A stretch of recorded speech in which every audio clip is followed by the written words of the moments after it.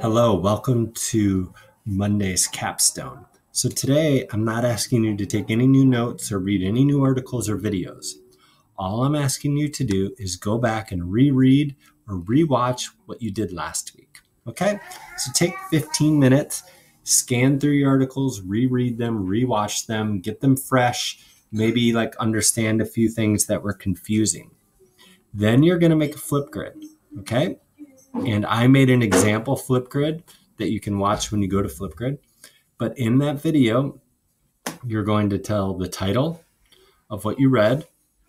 You're going to list two things that you learned, something that surprised you, and then you're going to talk about questions you still have.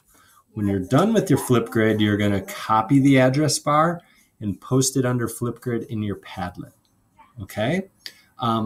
Again, when you watch the Flipgrid, you're going to see my example. Okay? All right. I can't wait to see what you create today.